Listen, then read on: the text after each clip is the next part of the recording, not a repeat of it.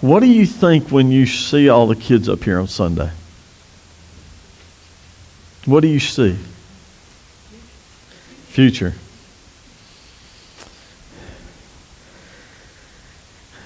It's fun because we get to see kids. We know the church isn't dead. But at Bypass, y'all know we have kids room. We have a daycare up through 2, 3, and 4-year-olds. And so I see the kids when I'm there on Mondays and Wednesdays, or even when I'm over at Rice, like I was Thursday. There's something about seeing children. I would not be, for Wendy and Amy, you don't want to see me in your halls. Okay? Because when they walk down the halls at church, they're trying to teach them what it's going to be like to be in one of their lines. Wendy's line is perfect, right? They're 5th graders. They ought to be perfect by then. But they come by our offices there at church, and they're like, shh, y'all don't be talking to the preacher. Y'all be quiet. Stay in line. I'm over there speaking, waving, coming to the door to give high fives. It's rowdy when they go by my office, okay? Because, see, I see something in those children. I'm always drawn to them. And I think you probably see that one of the coolest things in the world is to see your kids, your daughter giving me a hug this morning, to see them come, okay? But I see potential. I always wonder, I'm like, what will this child be? What will God call this child to do? In our own life, our kids are kind of in opposite areas. One's going to be a teacher and artsy out there. I love you. And then I have geeky science nerd. Okay? I talked to him yesterday, too. And I love him in his own special way. But I look at those kids and I wonder what they will be. Because if I think about what we've been talking about, the Spirit calling, the things that we do, I think we're called to. You were called to teach and to love children and to be able to interact with in ways that I can't imagine. I cannot imagine, I'm picking on the front row. I can't imagine anybody wanting to work with middle schoolers. Okay? They just wanted to lock me up and see what came out and hope I lived. All right? This one here has a business degree. Why, other than her husband, than getting a husband, I don't know. Because she and I have the same degree, and she got a husband out of it. You learned a lot. You were a good student, a better student than I was. Okay, but she should be a teacher. And that's why she's in the schools. It's her love for kids. And so when I see the kids at Kids Room, I see them up here or I interact with them, I see what God might call them to be. It's one of those things of always dreaming and seeing. Now, we talk many times about being Spirit-led, and we think about, I'm going to go and do this, but when we talk about the Holy Spirit is the giver of gifts. He is the one who imparts and empowers those things. Your creativity is not because I think part of it is our lineage, but it's because the Holy Spirit gave you part of that. So we see that in Romans chapter 12. We start seeing how the Holy Spirit is working and is giving gifts. Romans chapter 12, verses 3 through, oh me, guess who didn't get his glasses picked up? 3 through 8. Put it on the screen, Matt, and I'll cheat. For by the grace given me, I say to every one of you, don't think of yourselves more highly than you ought, but rather think of yourself with sober judgment, in accordance to the faith God has distributed to each of you. Don't worry, we're getting to the spiritual gifts, but look who's giving right there. The Holy Spirit is calling I'm pointing back there to the screen. In verse 3 at the end of it, it says that you're going to have faith according to how God is giving you faith. He is the giver. He is the one that is distributing.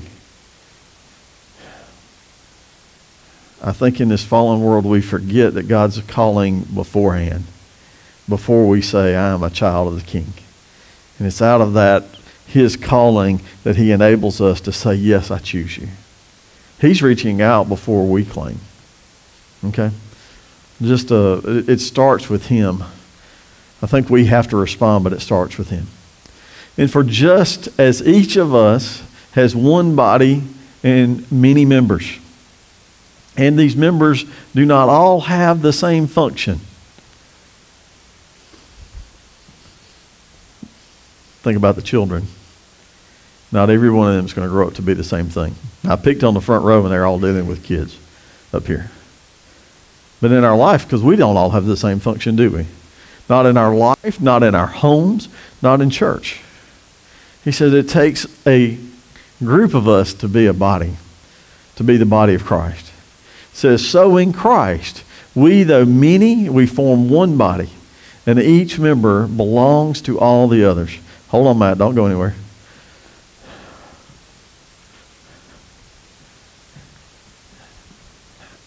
In our individual world, Becky, I bet, doesn't think about belonging to Jeff. You work with Jeff, you're close to Jeff, but you don't think about yourself belonging to Jeff as part of the body. More often than not, I struggle with that concept. But it says when we are part of the body of Christ, and by the way, it goes beyond us just talking about our own little place within the church. That would be the church universal, that Catholic church we said in the creed. It said that we belong to each other as part of the bodies of Christ when I claim who I am. Now, I will tell you we're dysfunctional when we talk about that big body. The big C church, okay? So that we belong to others. We belong to those around us. That's why when we support each other, when we do things together, we are living out that call. All right, Mac, it's going to take me forever to get through 8. We have many different gifts according to the grace given to each of you. Again, look, it's grace given, Holy Spirit giving us. If your gift is prophesying, then prophesy in accordance with your faith. If it is serving, then serve. If it is teaching, then teach. If it is to encourage, then give encouragement. If it is giving, then give generously. If it is to lead, do it diligently. If it is to show mercy, show it cheerfully. That is not all of the gifts that we see when we do spiritual inventories. It's not all the gifts that God gives us in the myriad of things in how we function. Okay? Most of those that we just read line up from a church concept. Okay? Or we think of them in that way. But the reality is that we are called to use our gifts and to use them in abundance and according.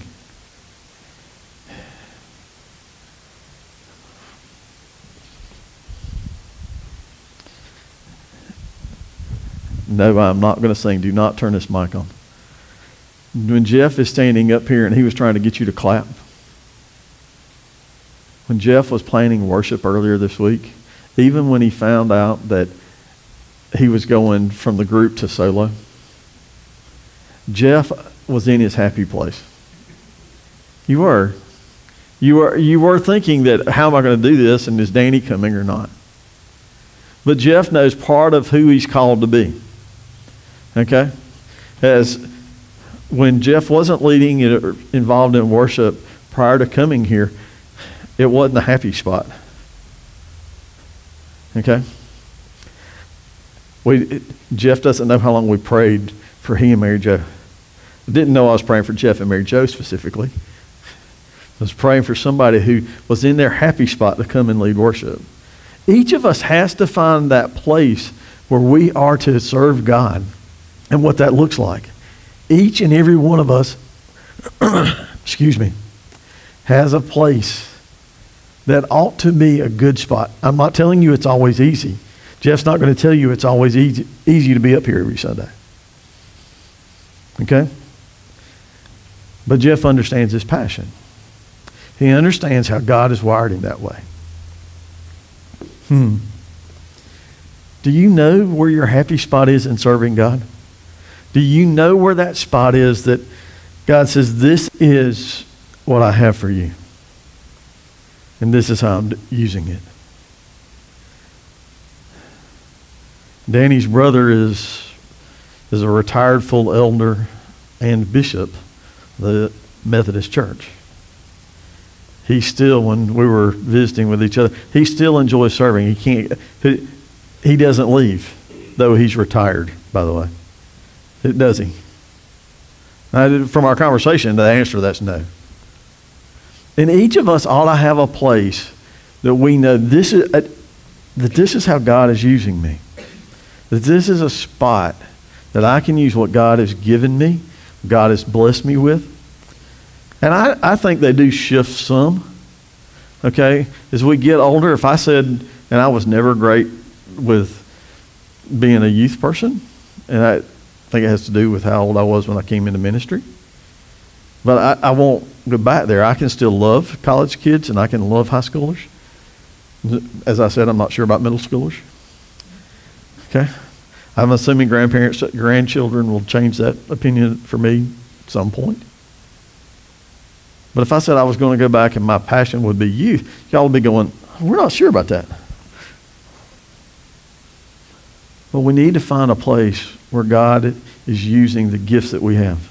Because I look out here and I see all sorts of gifts. For some of you, I don't know exactly. I don't know you well enough. I don't know where you are, and that's okay.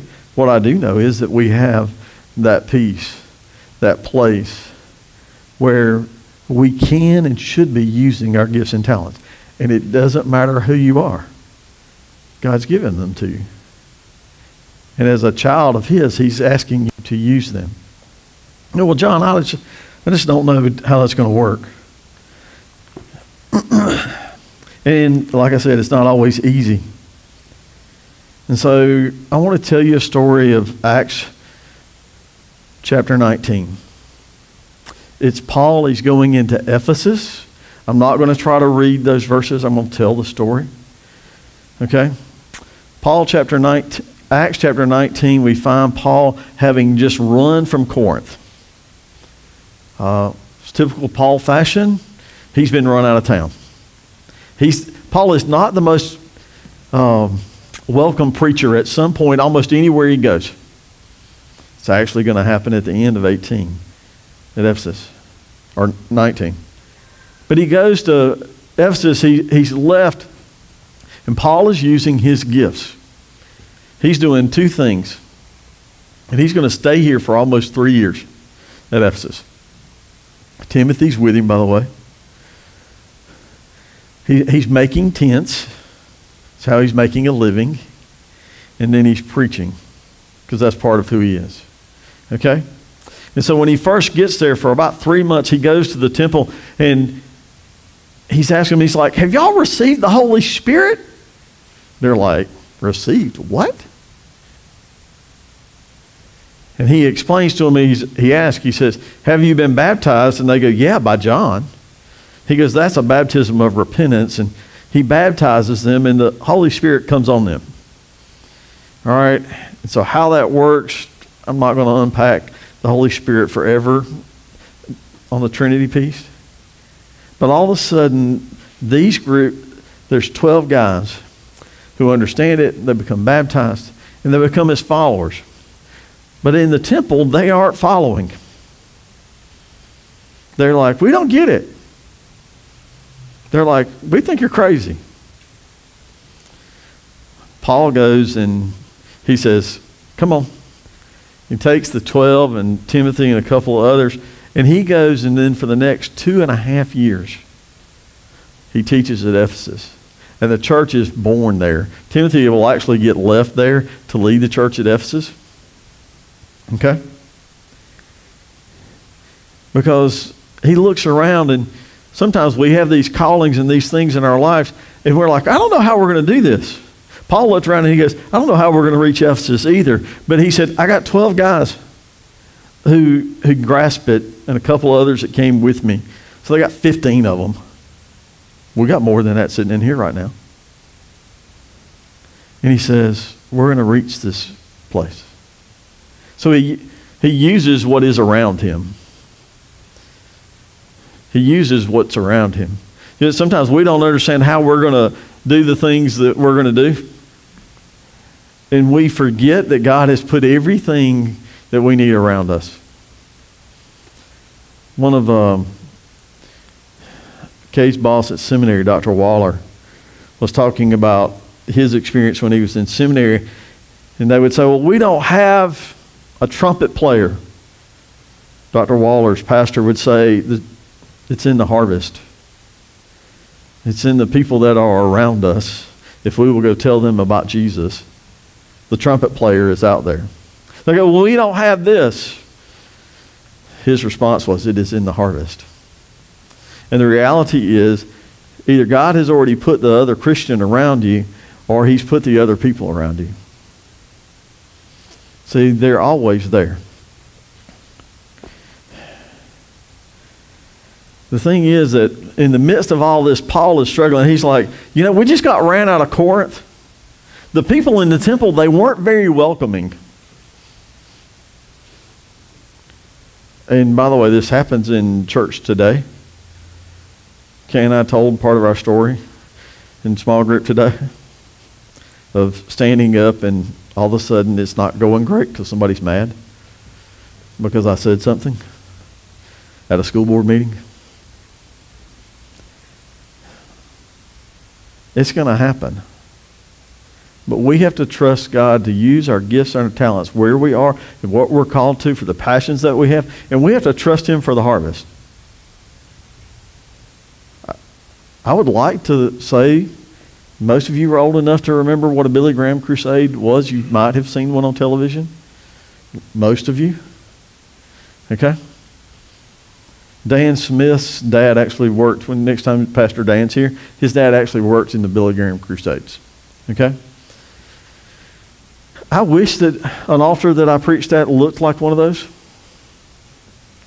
Hannah will explain later. The Billy Graham crusade.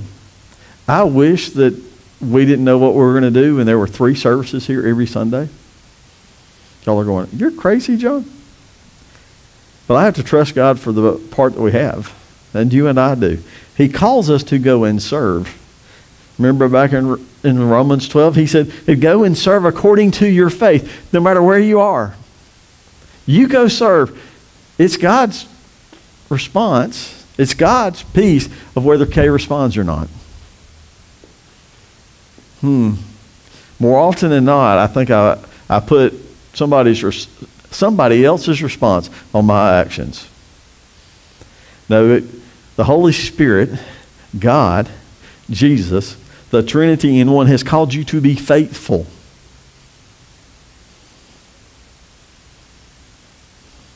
I like picking on Wendy. I wish I could tell you I knew Garrison was going to claim Jesus and stand right here and jump up and down. Because I love me some G. I love me some Garrison. I love Mackenzie. Eli. Abby. But you know what? None of you parents get to choose for them. They have to choose. We have to be faithful as parents. They choose. And so with you in your happy spot, you go and do what God has called you to do. Be faithful. Let God worry about it. So you got to find that happy spot. You got to use what is around you. You have to trust God for the harvest. The thing is that with Paul, he's going to go on, if we understand our New Testament, he's going to go on 3 different missionary journeys. He gets old. He's blind. He wants to see Rome. He ultimately does get there. Just not how he thought. Somebody asked me, they said, do you think Paul would have ever stopped? Nope. If Paul hadn't been in prison and stuck in Rome, there would have been a fourth missionary journey to write about. And when he got done with 4 and he healed up enough, he would have done 5. I don't know why the man ever got on another boat. He was shipwrecked 3 different times that we read about. But I think because he understood his passion, he understood what God had called him to be, there would have been another boat in his future. There would have been another missionary trip in his future. Because he understood and he was using the gifts that God had given him. So where are you? Then passion never stops, does it? Paul understood who he was, and he didn't stop. Y'all know my mom was a teacher? My mom is now 75 years old. She stopped teaching in 2002 or 3. Can't remember which. Okay? The thing is, my mom is still a teacher today. If Amanda said, Eli needs help with math, my mom would drive from Piedmont to help Eli with his math. Hey, Eli. See, it doesn't stop. Okay? I get the sneaky feeling when I retire, somehow I'll still preach. It may not be standing in front of somebody, but I'll still be doing what I do. How is it, give me the big idea, Matt. How is it do you know you found your passion, that place that God has called you? And are you serving? I wish I knew that I had somebody with a gift of hospitality that would say, hey, John, I'll help you. I get this gift of hospitality in an open home. I'd be like, can we start another small group in your house in the evenings? Yes. By the way, Pixie and Cam, they do that every week by themselves. They don't right now, they're out in a week off. If you understand your passion, there's a place for you to serve. And maybe I don't have thought of it. That's very possible. But the reality is God is calling you to make sure you know your passion and that you're using it, that there's a place to serve. That's a better wording. Know your passion and use it. There's your big idea. That one didn't work so well. Know your passion and use it. And when that happens, then the things that the church at Ephesus will go on for a long time. The church at Corinth went on for a long time, even though Paul got ran out of both of those towns. What's the passion that God's given you? How are you using it? That's the question for today. And if you need help figuring that out, I'll be glad to help you sort that out. Because the thing is, he said, if we're tying all these pieces together, he said, hear from the Spirit. Hear a word from God. And help us to respond in a way that would please him. Knowing your passion and using it. Let me pray for you. As Jeff comes, we're going to move toward our ending. Dear Heavenly Father, Lord, I pray that we might be passionate about who we are. Passionate about who you've made us to be. And that we might be able to use those gifts for you and for your glory. Thank you, Father, for giving us your Son and sending the Spirit who calls us and gives us grace and mercy and faith. Amen.